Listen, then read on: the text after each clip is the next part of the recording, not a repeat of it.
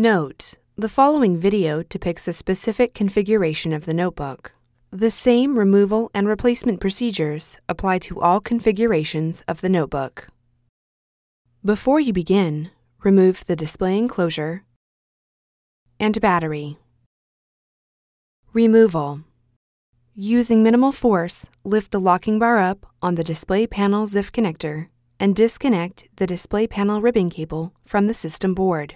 Caution: use care to prevent damaging the ZIF connector and ribbon cable.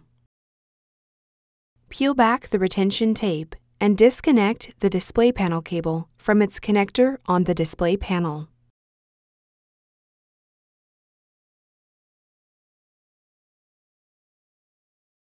Remove the grounding tape that secures the display panel cable to the display panel assembly.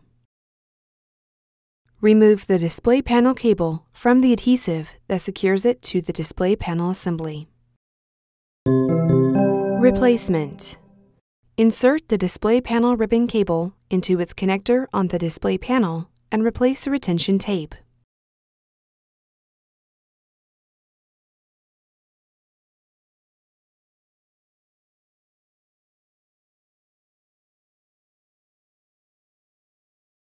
Insert the display panel ribbon cable into the display panel ZIF connector on the system board and press the locking bar down to lock the cable into place.